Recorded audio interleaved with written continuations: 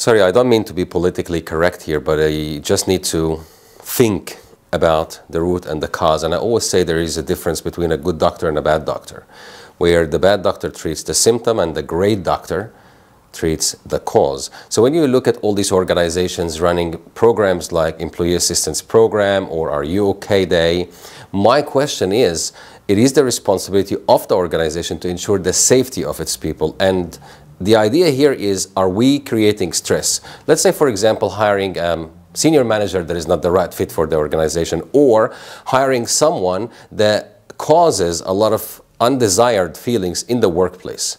Then that creates a sequence of events that we have to deal with later on.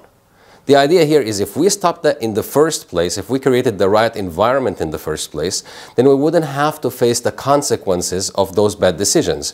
And that's not what everybody is saying, and I'm not saying get rid of employee assistance programs or don't encourage those days of our RUOK days, etc., and those events. But what I'm saying is, you gotta look at the root cause of the problem.